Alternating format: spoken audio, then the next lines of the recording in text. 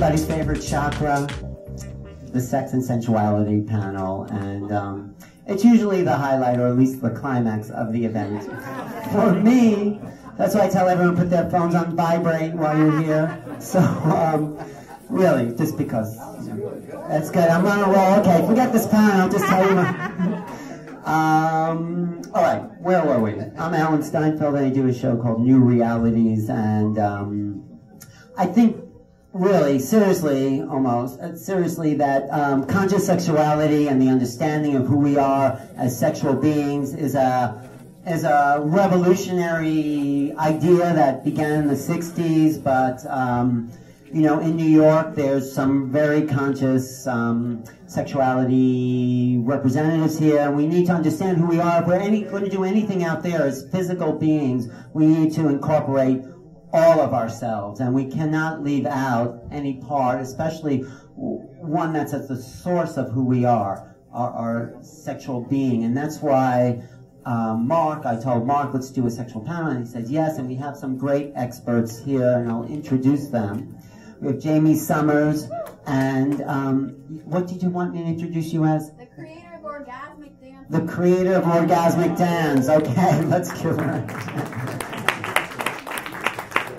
thank you, Jamie. And we have Lisa Carrillo. And Lisa, what I love about Lisa, she brings such an innocence and purity to the most wild sexual ideas you can imagine. Really. She's just like, you know, herself. And that's why I think it's so important that we can just be ourselves and not have it be distorted as it has been when we've been growing up in this culture. Great movie out called Don John, if you want to see, like, about sexuality in the modern culture. So that's Lisa. Nick Delgado is always an interesting guest. Okay. No, you always have something to add, Nick. But Nick's specialty, I think, besides, you know, the mouth stuff you usually do, but is the chemistry, the sexual physiology. And I think we should be talking a little, maybe we'll focus on a little physiology today. And next to Mark, we have Anton Diaz. Do you want your middle name in there?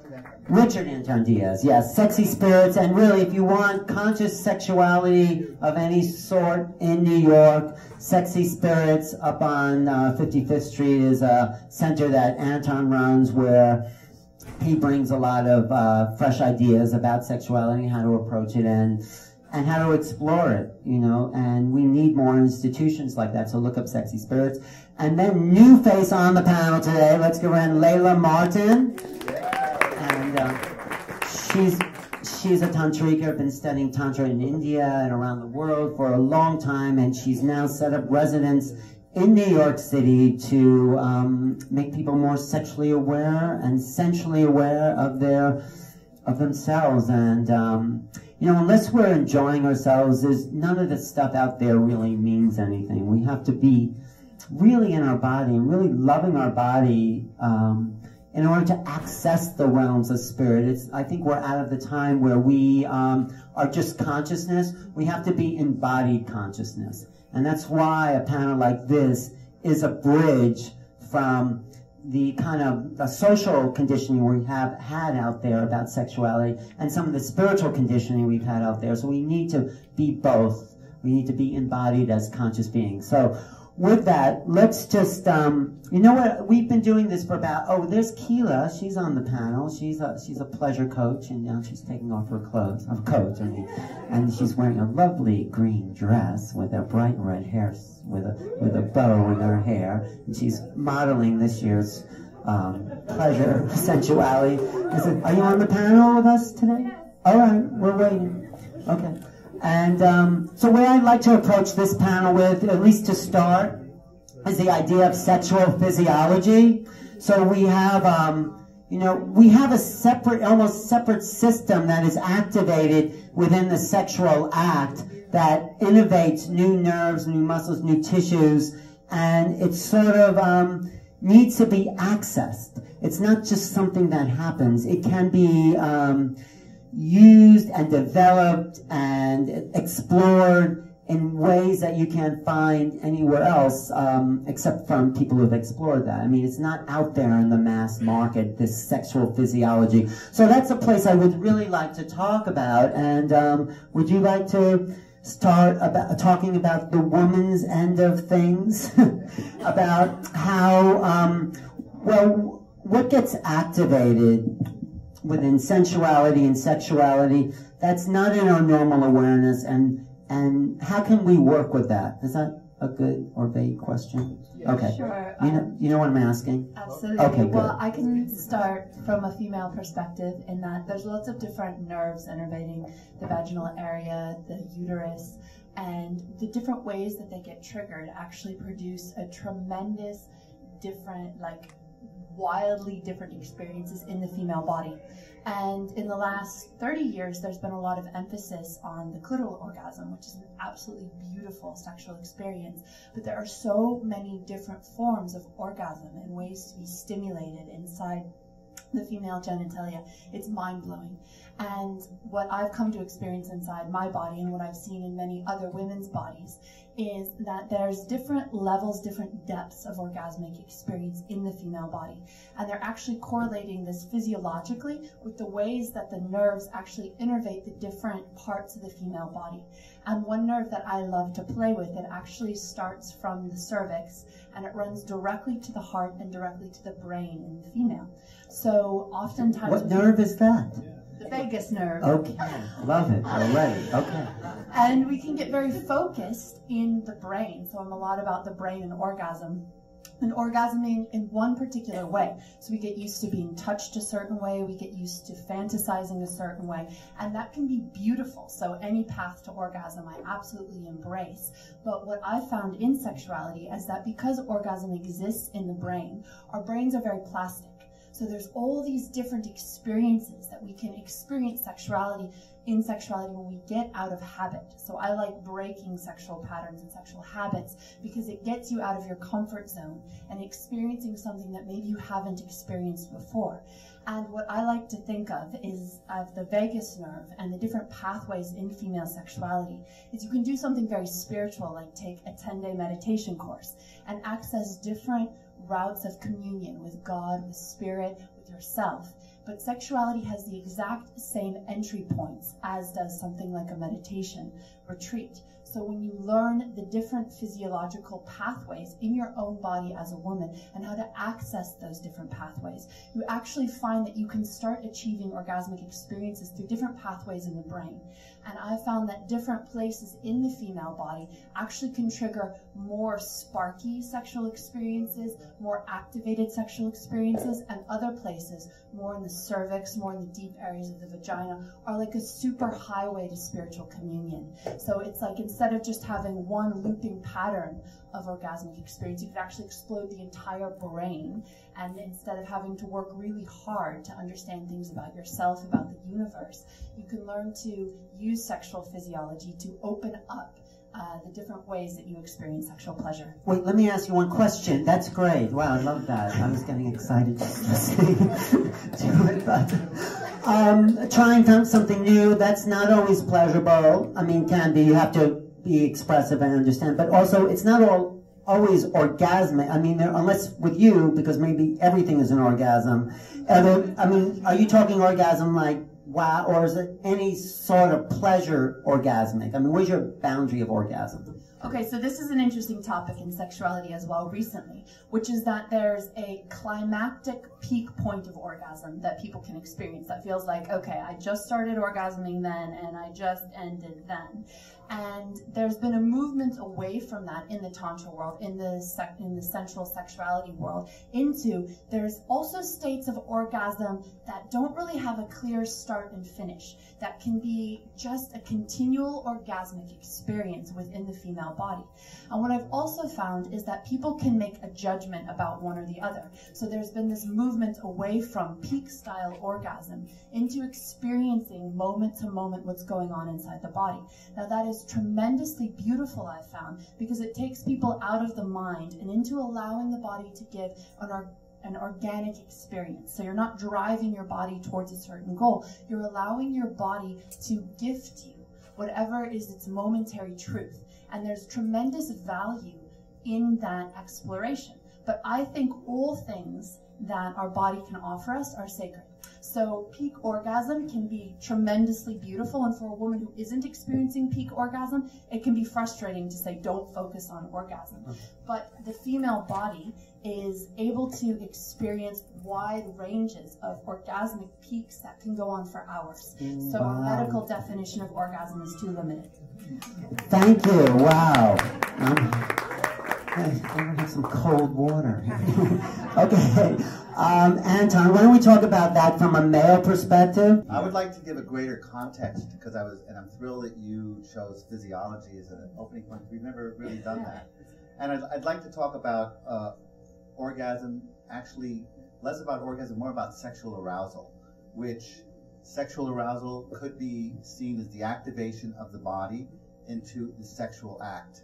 And I love the idea of physiology, and I'd like to give you something that you can immediately start looking at, and that is this: that anytime we enter into sexual arousal, whether it's seeing someone attractive, whether it's seeing an article that might turn you on, whether it's looking in a window and seeing a great piece of clothing that you like to buy, these are all parts of sexual arousal, because that's kind of the way marketing has been created. It's been created to unify what we'd like to buy with some kind of sexual connection, and that's in a way very indicative of the power of our sexual energy. All our body knows inside, all our internal knows is that it's getting ready to create babies. It does not discriminate whether you're getting turned on to someone of the same sex, an article of clothing, a pornographic movie, a beautiful woman. It does not discern and say, oh, this is that turn on, so we're going to kind of turn down the reproductive system at the time. And the point about that is that our body goes into the full mode of creating a brand new life, brand new baby. So the body floods itself with the best possible hormones that are going to create the psychological and emotional condition for that birth. It creates all the borrowing of each of the cells from each of the organs to create this perfect cell. So when and if conception does happen, we have this perfect baby. And that's something very important to realize, because if you begin to identify your whole sexual activation and how nature is employed in that partnership, we can begin to learn a lot of things about human behavior, how we relate with the opposite sex, and about our own sexual energy. We can begin to understand the emotions and the mental ideas that come around our sexuality, how nature rigs it so we get turned on to certain people and not turned on to others. So it's very crafted, intelligently engineered a way to make the best selective choice for that perfect baby. So I think physiology is really, for me, at the root of the most grounded way to understand high-level orgasm. Well, the other part of that, and I know you know this, is that the most vital substance, the most precious minerals, at least in the male body, is pulled from everywhere else in order to make that sperm, because that sperm needs to be so vitalized, full of energy and life and the optimum chemistry, that it's just coalescing that all into that ejaculation. That's right. And that's true for the woman's egg as well. All the energy is pulled and totally concentrated in that egg for this perfect child to happen. But to play with that, I mean, to not talk about that then, if we're not ejaculating, if we're pulling that vital energy back into our bodies, talk about the Taoist. Well, let's talk about that. Trying to talk about the idea of non-ejaculating an orgasm is kind of also trying to tell a woman not to menstruate. It's kind of the same thing, saying if you can conserve your energy if you don't menstruate as heavily as you do, or even stop it in some cases. This is kind of some of the practices. And I'd like to get rid of that word, non-ejaculatory orgasm, even though as a Taoist, it's one of the fundamental things that we teach and train to do. But I don't like to use the word non-ejaculatory orgasms, because we already then have a negative goal that we're trying to acquire. And for men who haven't achieved that experience, it's always trying to stop something, trying to not do something. Does that make sense? Yeah. I like to use the word seminal expansion. I like that. That what we're really doing is we're activating the little sperms to get ready to get on their journey, and we're expanding that energy And instead of having it go to the path of least resistance, which is outside of ourselves, into creating a new life, that we can expand that energy with our mind, with our thought, into our bones, into our shoulders, into our toes, into our fingernails, and all of a sudden that energy can be spread out within our body, and now we have a bigger container to handle our sexual energy. So we're taking the same sexual energy and expanding it as a different experience in our system, and the question is, what do we do with that energy once it's that expanded? Because we're talking about a lot of energy at that point. We'll talk about that in another question. Yeah, we will talk about it, because that is part of the key. There's so much energy in the body. We need to reprogram ourselves on how to work with that. And the idea is we're giving life back to ourselves, as at least the male part. Instead of going and making a baby, we're pulling it up into ourselves. And there's Taoist practices with breathing and all that talk about how to do that. So we'll maybe begin into that. So Nick, from a chemical, physiological, neurological perspective, talk about the physiology of sex. I think it's important to first establish that in most relationships where the woman says that she no longer has libido or interest in sex, or the man is finding difficulty in focusing and enjoying the intimate act, we have to remember that the most important organ for sexual enjoyment and pleasure, bar none, is the brain. And women communicate at a much higher level and need to be communicated in an intimate fashion, in a loving fashion. And surprisingly, the most important word I could impart to you is innuendo. If you talk very blatantly to women, they get turned off. And if we're talking in terms of alluding to what's going to take place that night, the sex acts, Innuendo? Is that innuendo. Innuendo. Innuendo. Go So, out the door, innuendo. listen, I would like you to come tonight to see me.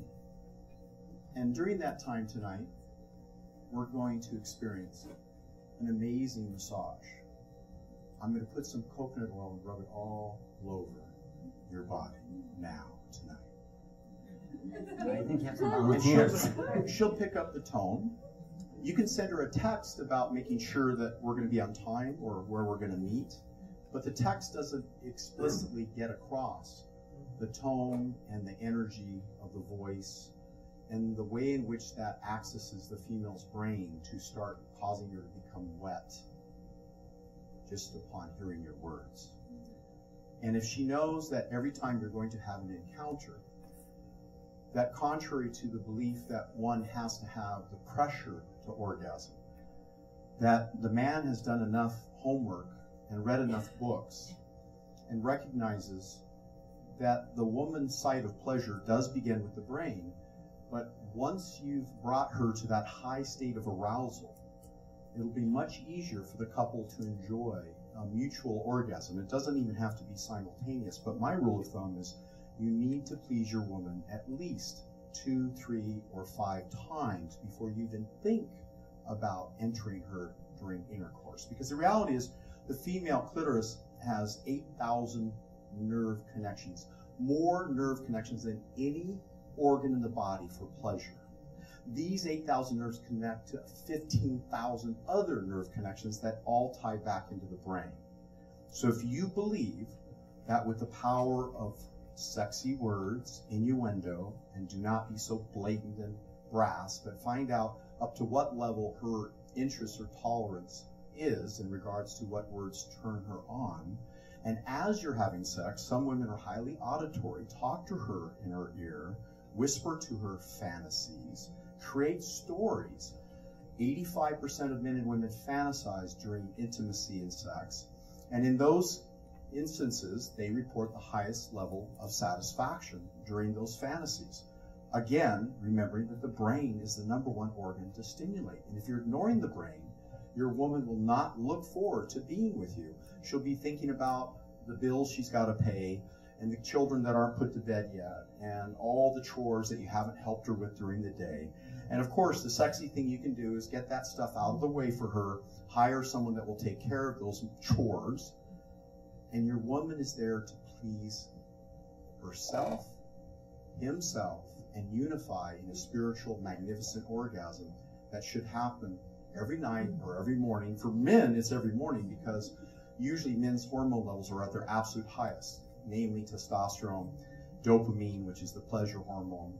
And of course, in the initial attraction, there's pheromones to even attract that lady, and PEA, phenylethylalanine, that's love at first sight hormone. There's been actual studies where they took a glass wall and separated people, and they'd have a lady come in on one side and a man on the other. They had a notepad next to them, and they were asked simply to jot down the very first thought that came to your mind when you saw her walk in or she saw you walk in. And they drew the blood at the time shortly after they jotted down the note. And what they noticed was some people actually went so far as to say, I don't know what it was, but the first thought that came to my mind was love at first sight. I mean, I saw her and I had this weird feeling of love just looking at her. And it wasn't pheromones because they were separated by a glass wall. So something about the sight for many women turns them on, or a man. And it may be a look. It may be a look of confidence, because women look for men that are confident. They don't want to be with a wimpy man that can't uphold his side of the relationship. That doesn't mean that you have to be pushy and aggressive, but he needs to be loving and caring and dominant from a standpoint of she looks forward to being with this man that cares so much about her that he's learned how to please her with a minimum of 1 hour of oral sex a night, followed by possibly a Hitachi vibrator when she's on all fours, and you enter her from behind, and then you finally come after she's come 12 times. Thank you. Trust me, she won't be thinking about chocolate. She won't be thinking about chocolate or shopping. Okay. She'll be thinking about being with you that night. That's good. Okay. Any volunteers? Thank you, Nick. We'll follow up with that. I mean, not me, but somebody. Okay. Lisa's somebody who really knows how to experience pleasure, and I would love to hear what really happens to you as you expand into those pleasure zones. Sure. The neurochemical part of sexuality is natural, and it's actually a system that wants to be active all the time. But we have another system that shuts it down when we want to be productive. Obviously, we live in a very productive-oriented society, so we end up shutting down most of the time. What you're saying, our sexual physiology is always activatable. Yes, when we go to sleep, we turn off the production, and it just happens. Through sleep, we go through stages of arousal all night long. It's what our body would naturally do if we stayed in a relaxed place. So if you think about all the benefits of meditation, you know there's obviously lots and lots of studies about that. The centering, the way it stops all the stress systems in your body and helps them evacuate. If you have a sexual experience that is not goal-oriented, because once you're in the goal-oriented mode, you're back to the producing thing, then you can have all those benefits of meditation plus all those pleasant hormones that get triggered when you're in sex. So I think you all have experienced this. You know when you're starting to get excited, there's the initial endorphins and adrenaline that start to cause all the engorgement, the deeper breathing, the racing heart. And then if you bring yourself to relaxing so that all of that can spread, and then you focus on particular sensations. Like what? So as Nick just mentioned, the clitoris is great because of all of its many nerve endings. Definitely on the frenulum of the cock, which, you know, that's at the very top, right around up the urethral canal to where you get to the corona, right at that top place. That's where there's the most sensitive spot on the cock. Either the clitoris or the cock. Also, once the vagina is fully engorged, then you can access a lot of wonderful nerve endings there. The G-spot is the root of the clitoris inside. It doesn't really matter which of the many wonderful spots you choose. What matters is that if you have all of your attention there, then the electrical conductivity of the skin in that point increases. Just like when you touch your iPhone or your iPad and you touch it deliberately, your finger can send the signal. It's because when you get deliberate, you increase the electrical conductivity. The same thing with the person who's touching you. So if you're putting all your attention on one spot, and the person who's touching you is putting all their attention on their finger, then together the electrical conductivity increases, your sensation intensifies, and if you, the more relaxed you stay, you can bathe yourself. It just becomes this bath of the circulating hormones, and the more you relax and don't tense up, the more those sensations can start to build in your body. Can you talk about your personal experience? Because as you do this sexual practice of engorgement, do you find yourself going to deeper and deeper levels? Yes. So for example, today my partner George here and I had our normal session, and it was not normal. It was, it's so fun. Every several months there's a new level that we reach, and today happened to be one of them. What happened? So what happened? Sure, yes. So so we just go straight for the clitoris because it's, for me, where the engorgement starts. So as he's stroking my clitoris, I relax deeper and deeper, and I could feel my body wanting to go into contractions, and I could tell that if I followed them, there would be a rush of hormones all at once. And so I just relaxed more deeply, and all the sensations that I get during an over the edge orgasm started coursing through my body, the electrical tingling, the pulsing, except for I kept relaxing deeper and deeper, as though somebody had injected me with with a drug, that paralyzed me. And he increases intention, and he could tell what was happening because he's really attuned and listening to my body. So he kept stroking and pausing, and then it happened again. And this time it was inside of my vagina where there was all of this extra tingling spreading over my body. And again, I didn't allow any contraction, so that the sensation of the orgasm just kept flowing over me, and there was no ending, because that final hormone, most people when they go over the edge have a final hormone that starts contractions which squeeze out the engorgement and also causes kind of this resting phase. Now some people have other kinds of orgasms where they have less of that hormone released, and then they like to have multiples of those. But the more you build engorgement, the more you end up releasing the one that kind of makes you calm down. So you were riding the edge of this thing, right? It wasn't riding the edge. I kept going over the edge, except for that very, very last part that would have caused a And then what happened? So it just kept happening. Is it happening now? The echoes of it are happening. Really? Thank you. Okay. Yeah, so, but how did you end the session? Because don't you want just like more like that, more? Yeah, so we just kept going and going, right? And then I thought, okay, so now what would it be like to have this experience while his cock is inside of me? Okay, what was that? So that was the next step. I asked him to come inside of me, and so then he's very generous. I was not planning to be this graphic. That's okay. We're with friends and family. Yes. But he likes to be able to stroke my clitoris while he's inside of me, and he has an amazing ability to feel, because he's done a lot of Vipassana meditation focusing on nerve endings all over his skin. So his cock can feel the tingling coming from my vagina and clitoris going into his cock. So he can feel each peak. And that I'm is feeling it now. Yeah, this is not hard. I don't think that was a pun. When I started this practice of just learning to relax and feel, and go deeper and deeper, I had no idea what was going to be the benefits. Behave yourself, Nick. And it's when the first time came that he came and I felt his vibrations transferring into me, I just was shocked.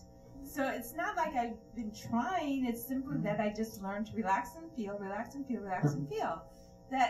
And each time it just gets better and better. I don't want to be vicarious, but what happened when he was inside there doing all this thing? So then his cock was going to particular sensitive points inside of me, which triggered another bunch of those sensations going over and over.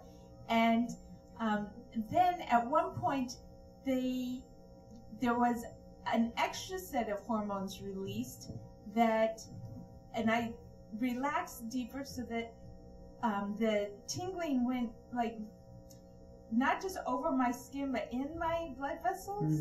So then I was doing that, and then were you screaming? Was I what? But what was your reaction? Oh yes, I was moaning. You're moaning. Okay, just checking. So then finally I could feel like we hadn't done all the way down, but we had come down farther. And then he did a final few strokes, and these deep contractions from another set of muscles started squeezing on him, and he could feel that, and the sensation transferred into his body. And then at that point, we just both felt like this is great. We relaxed. Okay, I'm going to take a breath now. Is there more? Yeah, no. Okay, I need a moment. No. Thank you. No, really, I know it's a personal thing, and thank you. But that's beautiful. I'm just grateful because it's a practice of opening. Both of us being willing to fully open our bodies to each other, and it requires knowing that we can trust each other and that it's okay to just be totally vulnerable and open. Thank you. George, you have anything to add? Or George. Take the mic, George. Anything about? I can't add anything to that. You can't. It was beautiful. Yeah. Thanks. Okay, we'll get back to George. Jamie. Yes. Hi. Do you want to talk about all that, but adding your piece of dance and movement and how that brings the body into that kind of state? So this would be the sensuality part of sensation, and using intuition really came home to me hearing the other panelists speak.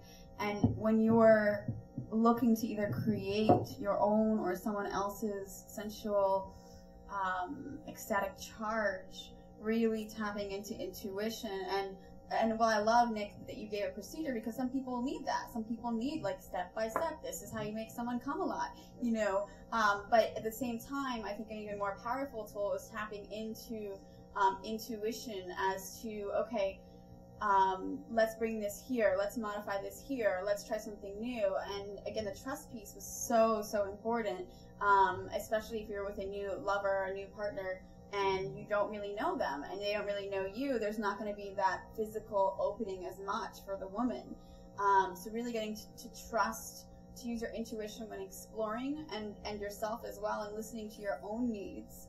And trusting your partner. And but opening a relationship enough that you can develop honest trust with your partner. So how do you bring dance and movement and all the things you do into that? Yes. So what I do with orgasmic dancing is therapeutic healing through sensual movement to release patterns, drama, judgment from the past, calling the future your desires, and to become more present in your body. So that's about sensuality, and dance is just one avenue. But when you step into another level of sensuality, you're actually activating your turn-on in a whole nother way. Turn-on becomes working out at the gym, and you're doing crunches and you're like, oops, I just had another orgasm, or you're eating, or just the fabric that you're touching becomes very sensual. So the same thing with dance, you're in this orgasmic state where you're connecting with source or the universe or a higher power, or however you want to call this force moving through you, but it really magnifies your state of being. It magnifies your connection, it magnifies your personal power, but also bringing you into a more turned on state where everything can be a sensual or sexual interaction. Everything can be an interaction with spirit when you really become a turned on person. Well, where's that boundary between sensuality and sexuality? I mean, because people talk about that. Well, I think upon this at the last panel for those who weren't here. It's a constantly evolving discussion because, to me, I mean, if you want to define sensuality and sexuality as the same thing, then it is. But sensuality is typically perceived as something more like I'm touching my body and I feel very sensual. I'm getting a massage, which is sexuality is typically programmed in society as intercourse or cunnilingus or something where it's an actual physical sexual act. But if I sat here and started orgasmic dancing and rubbing my body, I think that you probably all agree it's pretty sexual, but also if you sensual. want to ask, we can let you know. Yeah, okay. Well, we'll think about that one. Okay. I'm sure we'd all love to see that. You can go to my website and check out my videos, orgasmicdancing.com. And you do that on YouTube. On YouTube, Dance and touch yeah. yourself into it. Well, I don't necessarily, it's not like I'm doing a striptease, but there is... but you're showing people how to get in touch with their sensuality. Absolutely. Okay. How to dance and to be in your body in an orgasmic state, and I also do a performance class and one-on-one coaching so that we can heal ourselves through being sensual, through moving our body, through feeling without having to think, to take that mind element out, that programming out of the head. Yeah. No, I think that's important, and also that we can be sensual without having to be sexual. Yes, and there is a line, and I don't think it really is even important what is sex and what is sensuality, because whatever it is, it's a connection with your senses on a heightened level. Right, and sexuality is sort of like the heightening of that sensual physiology. Yes, you can see it that way, yeah. I mean, that's one way to see it. Yes, absolutely. Should we talk to a pleasure expert, as she calls herself? Pleasure coach. Pleasure coach. So we're talking on the panel here about the physiology of sexuality, really. What happens in the body that may be different, or what is activated, or what have you noticed, or how to heighten that? Do you have anything to add? Physiology, do I have anything to add? I'm just trying to keep myself grounded because I'm feeling it all. I was the last one here, so as each panelist spoke about the physiology, it was passing down my way, and my whole body was taking it in. So I was doing all the practices, breathing, prana, staying grounded, putting my yoni on the chair down into the earth. So wow, I have so much to say. I'm just listening for which aspect. Of course, my situation is a little different because, as you know, I had a Kundalini awakening several. You want to talk about that? Just briefly, because that's a whole other panel. But the natural life force that is in all of us, the Shakti, the Mother Earth energy, and the intelligence of the divine lives in the base of our spine in each and every one of us, and we all have access to being able to tap into that, open it up, and have it flow through our chakras up our body. And really enlighten and open us to all that we can be. Me personally, I wasn't expecting to do it, and when it happened, I was doing yoga and chanting and having a wonderful LA lifestyle, thinking, this is great, and then I had this spiritual awakening. My nervous system wasn't prepared for it, so I did suffer for a number of years, having all kinds of motor symptoms and parasympathetic symptoms and all kinds of things. It's been quite a journey, but for me, that also really propelled my sexual awakening because it is all the nervous system. And I agree with everything everybody said. It's all sex, and it's all sensuality. It's all life force. It's all chi. So for me, I was always very sensitive, always. But then you add the Kundalini awakening to it, and it really just addresses every aspect of your system. So I basically say, I call it the 5 bodies of consciousness, the energetic, emotional, physical, psychological, and spiritual. And so obviously my spiritual aspect was really open, or I wouldn't have had the Kundalini awakening, but what really needed to come along was the physical and the emotional and the psychological aspect. And so for me, having sex is quite the journey. It is. In what way? First of all, I was always sensitive to begin with, and then you add the force of Kundalini. And I jokingly used to say I have a magical pussy because men are attracted to it, but they don't know how to stay in it. and I would short circuit a lot. What does that mean? So I'll try to be more specific. Yes. I literally, during sex, it would feel wonderful. But, I was coming from old school, like, parts fit and you're moaning and it feels good and you think you're supposed to take it. But I hadn't learned a lot of things like eye gazing, breathing, relaxing, not contracting, trusting myself, speaking up. trusting my partner more. And so as all this was happening, I would kind of have a good time and take it and feel good. And then the next 2 days, I would wake up and I would have what I call sex hangovers. I would just feel, and I didn't drink, it wasn't drink, it was that the energy didn't move properly through me. Right, I actually want to talk about that in the next round. I mean, but that's good. The nervous system and sexuality, and because people you can get burned out if you just become at it all the time. I wasn't wasn't it. I was not at it all the time. I was very selective, but when I was with a partner... Never mind. We'll talk about your story later. Okay, thank you. There's someone I But yeah, what I discovered was generally, I mean, we all need more education. And naturally, we know how to do it. We know how to run energy. We know how to be connected to the divine.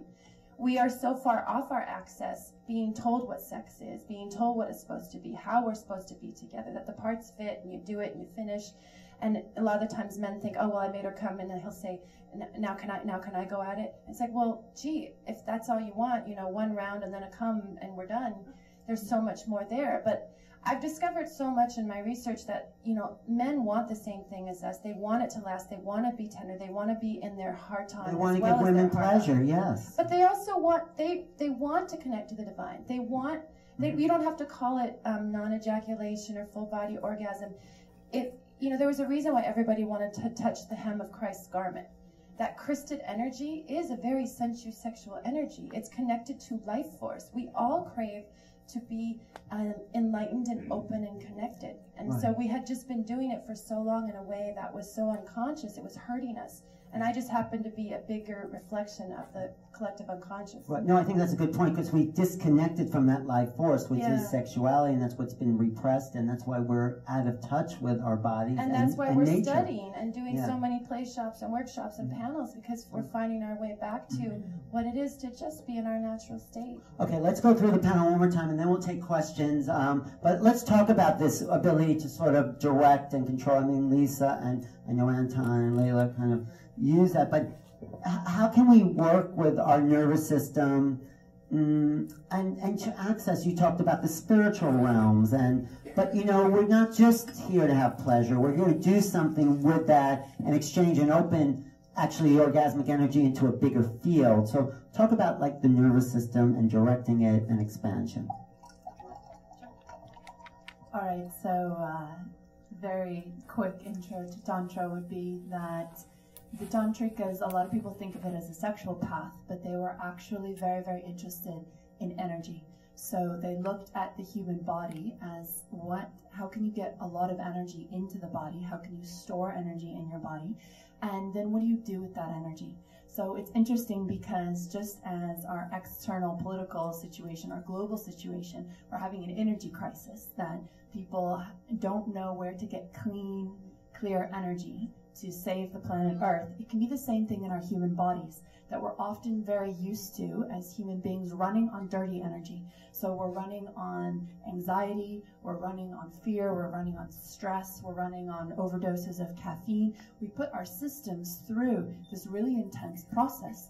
And the ancient Tantrikas looked at, okay, why aren't you already awake right now? If you have the choice to live as love, if you have the choice to be so filled with orgasmic bliss right here, right now, if you have the choice to know that you are divine in your heart, why do you ever choose anything else? Why do you ever live any other way? And the short answer to them, the shortcut answer, was most people are just severely energy depleted. They're using the energy in their system to harbor old wounds, emotional baggage. There's a lot of blockage in the human energy system. And nowadays, people just aren't used to living their fullest potential. So the Tantrikas looked at, okay, how do you get more energy into your system?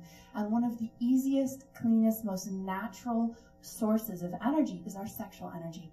So they looked at it as the most massive gift. It would be like discovering, a natural way to fuel every single thing on our planet that was clean, easily accessible, and cheap. It's the same exact thing with sexual energy. So when we actually harness our sexual energy, when we use it not as something to just deplete our bodies or to get really sexually excited and then have quick orgasms. Or as a drug to distract us. Or as a drug to distract us, but actually as one of the greatest gifts we've been given. So all of these sensual experiences that everyone else on the panel has been talking about, you can actually use that sensuality as a form of energy. And once you actually start to collect that energy, you can move it through the body. And so most of you have probably heard about the chakra system since you're here at this expo. And what the ancient tantrics were getting at wasn't some kind of pretty colored wheel system inside the body. They actually realized through experimentation that by focusing on different parts of the body, you can actually access different parts of your brain. So it wasn't just about activating Manipura chakra or Anahata chakra. They were actually saying, if you focus on certain parts of your body, you can activate different areas of the brain and actually tap into resources that you didn't previously know that you had as a human being. So one aspect of that is to tap into unaccessed potential, but another aspect is when you're living fully, when you're energetically full, life is inherently meaningful and magical. So you don't have to look outside of you for the right job, the right relationship, the right drug, the right experience, the right amount of money to feel deeply fulfilled inside. So Tantra was a science of how do you do that? How do you safely and in a grounded way access the capacity of your nervous system? And and really quick, just to Alan loved that.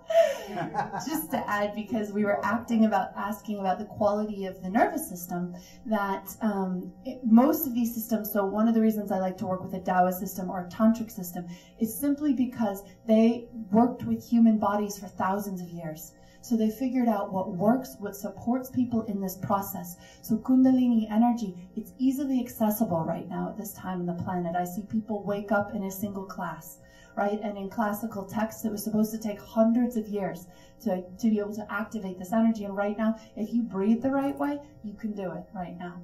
So self-care is actually the next level of spiritual awakening, because it's actually really easy right now to turn yourself on sexually, to turn yourself on energetically. And so in ancient Tantra, they looked at the qualities of this energy.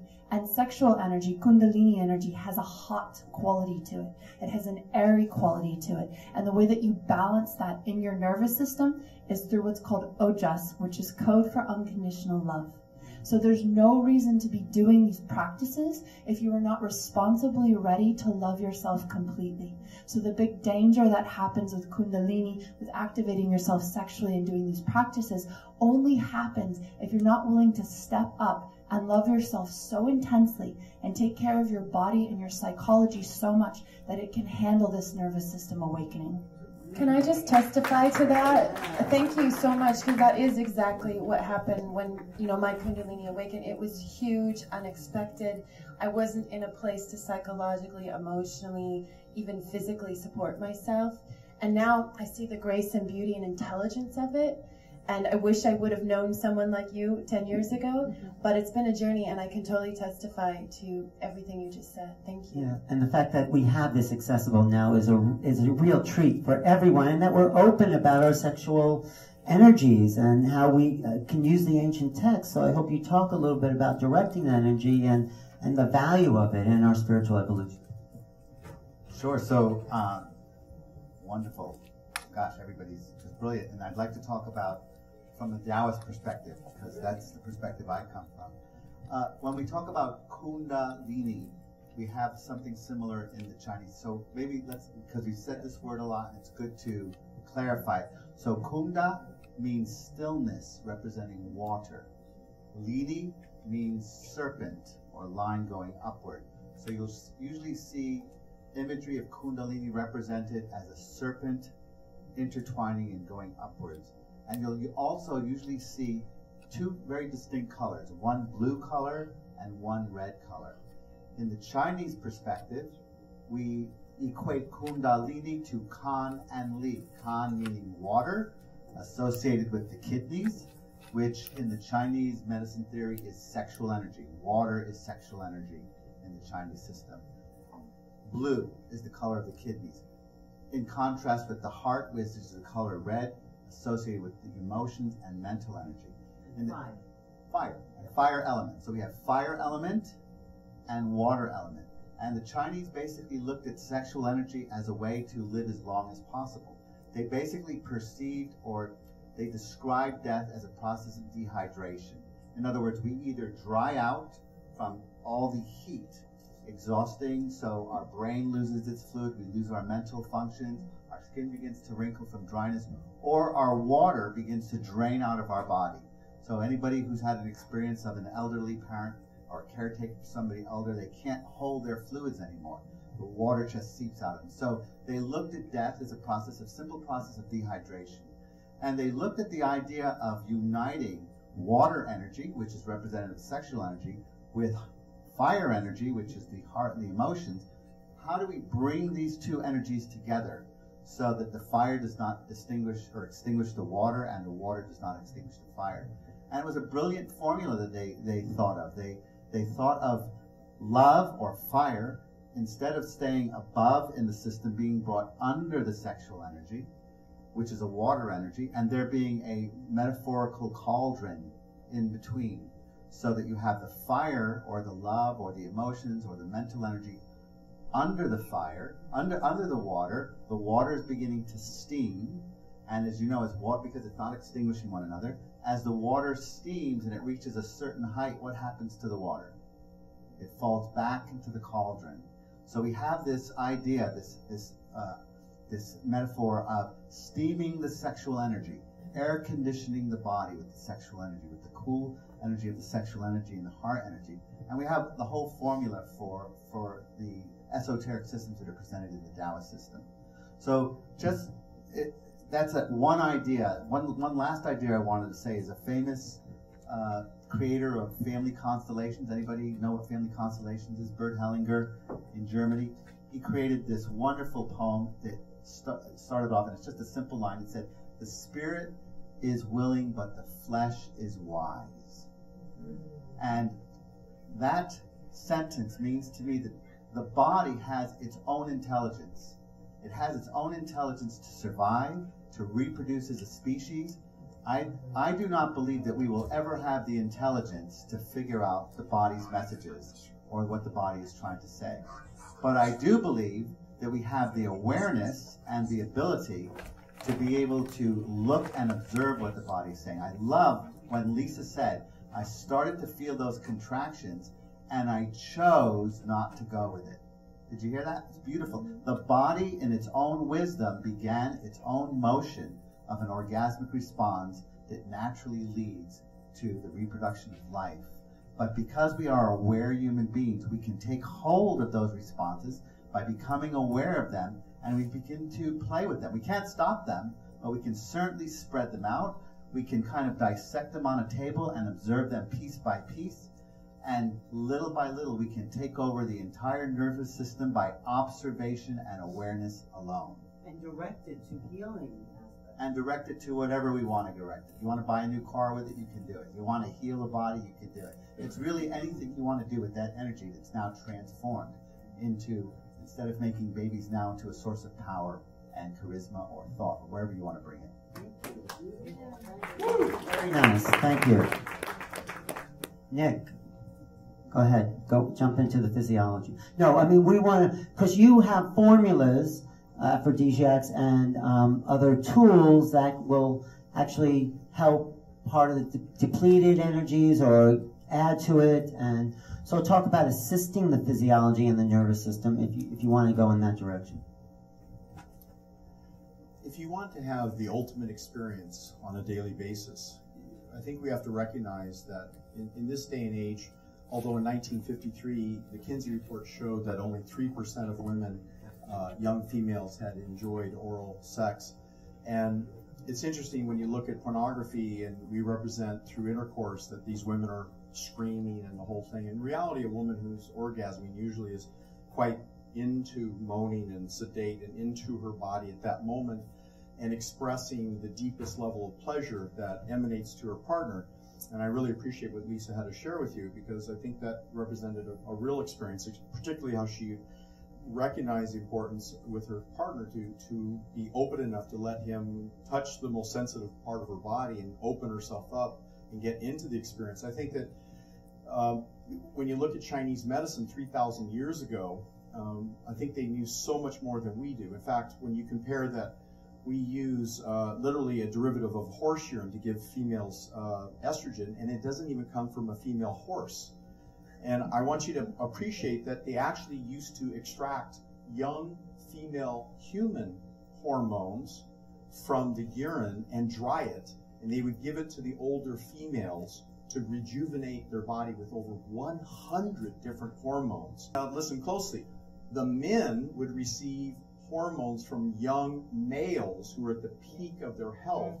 They would dry it, and they would use urine, and they would deliver over 100 hormones, from growth hormone to PEA. I mean, literally so many hormones you couldn't even name all the hormones that the current hormone doctors work with, 3 or 4. So you're a vitamin company. I won't ask you, but no. Go ahead. Well, I take that into account, and when I create formulas, I look at, you know, what are the natural herbs, what are the supplements that actually manifest the ultimate in potential pleasure, because I tend to believe that if you can manifest incredible energy, as we speak of energy as a feeling of high degree of sensory awareness and pleasure, that same energy can be accessed during the sexual process, during a lecture, during your work, because enthusiasm, everyone's attracted to enthusiasm and joy and excitement.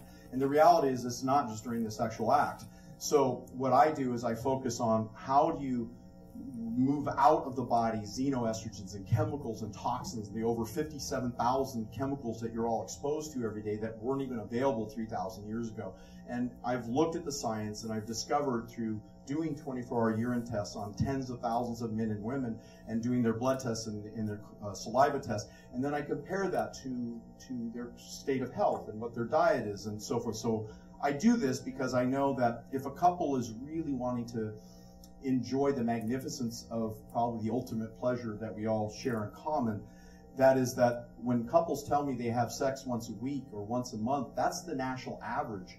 As you get older, the ability to engage in intimacy drops dramatically, and so does the connection between the two. I think personally that sex is the spark and the sizzle in relationships, and I wrote a book that's coming out for my anti-aging clients to that effect. But I think that you have to have unconditional love. I think you have to learn that within the process of love, that the higher level of sex is all about love and spirituality, because you become one. It's the one time during your day where you're hopefully present and you're in the moment and you're explosively experiencing this incredible pleasure with your partner.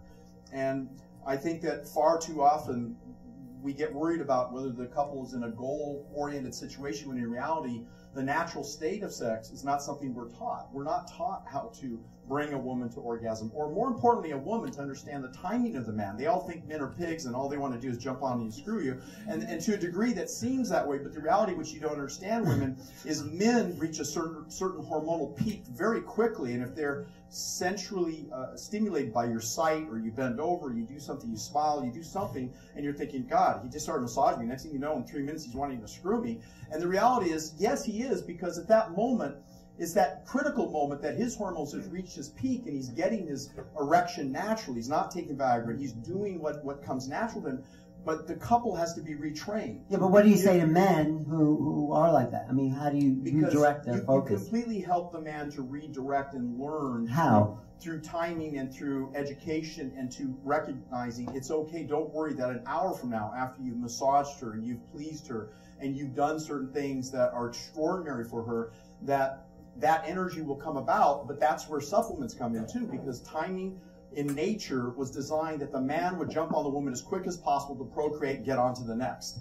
And so if you have to overcome nature as the way we are programmed, and a woman... Because the wild animals would come if you yeah, of course. were quick at it. And in fact, in male monkeys, they line up about 20 at a time, and the female is one after another, and the dominant male will ejaculate the greatest amount after he sees the pleasure she's going through. The dominant male will ejaculate and will impregnate her. So the reality is the one with the highest testosterone will always impregnate the female generally. So in the history of our origin, if we believe that bonobos monkeys are 94.6 genetic match, and they please and they touch each other and they caress, and they don't just have sex and intercourse, they have bisexuality, they have all kinds of things that are going on that's not always just intercourse. But they're the love monkeys that we come from. They would, if a warring monkey comes from another tribe to approach the new tribe, they don't send out another alpha male to fight him. They send out 3 females to caress and coo him and make love to him, and he totally loses interest in fighting. So send this to your politicians, because war should never exist if they weren't so frustrated and they don't understand sex and enjoy having to stick a cigar in you or something versus something that makes a difference in humanity and love. Because if there was more love in this world, we wouldn't have war. Thank you. Okay. Lisa, thank you, Nick. I don't know how you're going to top what you already left us with, but I don't know how we can get deeper. It's not about into the goal, remember? It's not about the goal. So why don't you talk about maybe how other people can just really open up and explore their own physiology? I like that, in that relaxed state. Okay, sure. Yeah. Well, in that case, I'd like to just strike this gong because this is a perfect exercise. And just tying it into spirituality, so we'll do these kind of simultaneously. You know, we're all awake. We're just doing stuff to put ourselves to sleep. As soon as we stop doing those things, we realize we've always been awake. The things we're doing are pretending that we have it together, we have a goal, we think we know where we're going, we're pretending we're separate, we think we have our individual motivations. Meditation is about letting that go and seeing what arises. And in sexuality, when you're truly going for pleasure rather than a goal, you do the same thing.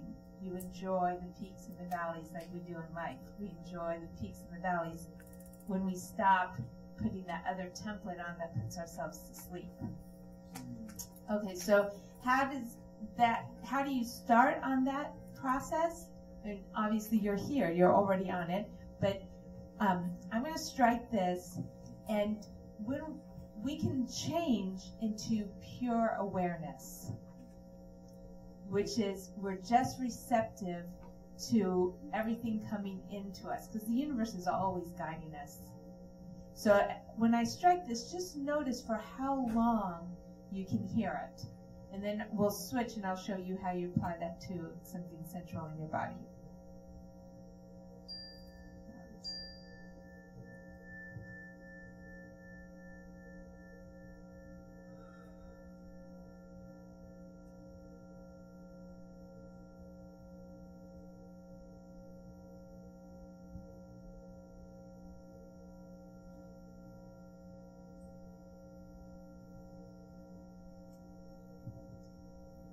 Now you just felt some of your body begin to relax as you listened. You felt some of your agenda drop away. And you found that you couldn't necessarily find the exact end of your awareness. You can try to find where's that boundary of my awareness, and there's not a line. Because we are one awareness. Now, when you get touched, so here I have my model. Or maybe we can get a volunteer if you want. Okay, so when I'm teaching, I have. Never mind. I brought this because you said bring my things for my class when I saw you on Thursday. This is your. Okay, so this is your vagina. I'm showing how you do just a very deliberate touch, and so you imagine you prepare what you're going to touch by first making sure your hand is awake. You're feeling all the nerve endings on your fingertips. You're feeling all the nerve endings on your palm. You're just fully awake and aware in your hand. And the person receiving is doing the same thing with their genitals. On that moment of contact, you just feel all that electrical sensation. And now you move towards the first place you're going to touch as a stimulating touch. So the stimulating touch will be on the clitoris. So you move towards the clitoris. By now everything's ready, everything's awake. You just wakened everything up very deliberately. And then imagine, just like I struck the gong, you put your finger down to that first up, down, stroke, and pause. You can do this to yourself or with a partner, and just pause and feel how far into your body can you feel that sensation. The more you relax, the more it moves through your whole body. And again, you're letting go of your agenda, and you're allowing the natural up and down. It's the exact same thing you do in meditation, and it's the exact same thing we do when we take that template off and we allow ourselves to be awake. It's our own template that is struggling to make life look a certain way. But when we wake up, we're in awareness that the universe is in a perfect flow that goes up and down. And we don't try to make the downs up. We don't try to make the ups down. We enjoy the up and down. So with each stroke, you just do that exact same thing. You can add a second stroke or a third. And in that same process, you're just opening and receiving and allowing yourself to be pure awareness. Thank you. Beautiful. Okay, we actually don't have that much time. We have to be out here at 4:15. But let's go ahead, Jamie and Keela, please talk about going deeper into your experience as a sensual sexual being. So when you're moving the energy. We're all processing a lot of energy right now. We're going through a lot. Where if you want to call it awakening, or we're already awakened, we're just remembering that, or we're letting go of the things that are stopping us from being our full self. When you're moving, you're literally moving the energy through your body, you're transmuting it, you're releasing the patterns, you're releasing the energy blockages, you're releasing the programs of who you thought you should be because someone once told you so. So one of my biggest ways to do this is through movement, even if it's just a swaying of the hips. It's about moving that energy with intention, just like doing everything in your life with intention. So I will. Oh, thank you. Yes, well, people can talk to everyone after the panel, but yes, Keela. I'm just going to touch on a couple of quick things that I felt compelled to share, and we can close. 3 things. Number 1. Kundalini is a blessing, and it can be a very simple, beautiful opening. It does not have to be huge and challenging. And I agree with what you said on the end of the panel there, that we're at a time where we have much more access to it, and it can open quite beautifully. I've witnessed people in my presence have a very lovely opening they weren't even intending to. So just don't be afraid of it. And if you have any questions, you can always reach me. The other thing I wanted to say is we were all talking about energy and self-love and care, and how after living this experience for so long and really suffering on many levels, I finally realized, wow, it's so intelligent, it's so brilliant, it's so easy, there's such a flow, and just relaxing, learning to relax, which of course is hard to do when your system is circulating like the electricity of all of Manhattan through a 40-watt bulb. But I just wanted to say that sorcery, we're talking about alchemical alchemy, and we're talking about moving energy and working with it. Sex is not localized to the genitals. Sex is the alchemy. Sex is the energy, the steam, the fire, and the water, all of it. And so we are all sorcerers, and we are the source. So source-uri, think of it kind of like that. You source, and then you have your wand or whatever, the uri out there. I don't know what uri means. I'll look it up. But source-uri. And then the last piece is basically, I already touched on it, just that it all really is on a perfect flow. So before we finish, I'd love to just have sex with the audience. But if we on the panel, I've never done this, we can experiment. If we could send that, because sex is, a giving and receiving, if we here could send that flow out to the audience, and you can activate your Kundalini, and they could receive it somehow. Do you have any ideas about how they could receive that, Lisa or Jamie? And we just send that energy out, then we can just have like a moment experience. Just relax. Yeah. Okay. Everyone feel your relax. feet on the floor. Open your legs and arms. Just unwind. Relax your legs. Okay. Your hips. Relax your abdomen, your heart, your chest. Relax your hands, your arms, your shoulders. Relax your jaw. Relax your eyes. And open the top of your head. And now sink in to your genitals, allowing them to sink all the way into the earth. Gently push them, just gently relax them. And then take a deep breath.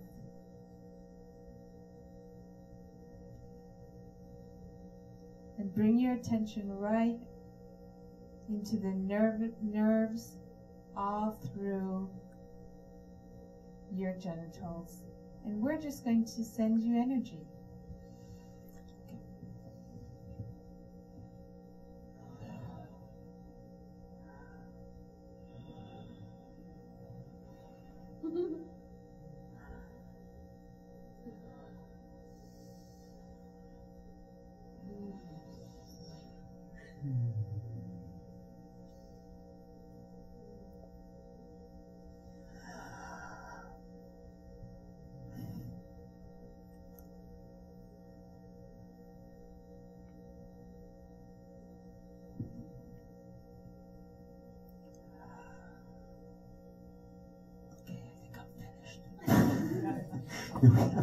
They wanted, sorry, don't usually respond that quick, but they said they have to get us out of here by 4:15. So let's just wrap up. This has been a really exciting panel, very informative. Thank you.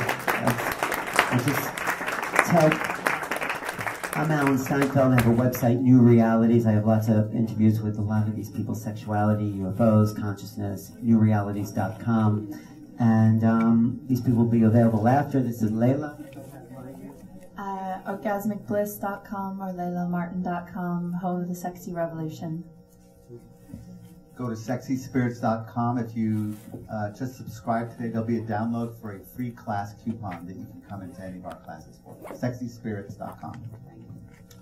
Go to nickphd.com for the ultimate in sexual pleasure supplements. And if you'd like my script that I do for my clients every day, where they listen and program it into their phone, will get you into a very sensual, aroused, energetic state. Go to growyoungandslim.com and just type in your email for the newsletter to accept, and we'll send you a wealth of great support information. Thank you. And I'm Lisa Carrillo at lovingourlovelife.com, and you can sign up for a newsletter that I send out about twice a month. And she gives classes in New York. Jamie Summers, and you can go to orgasmicdancing.com, and just remember that all that you desire is within you. Thank you. Thanks, Jamie.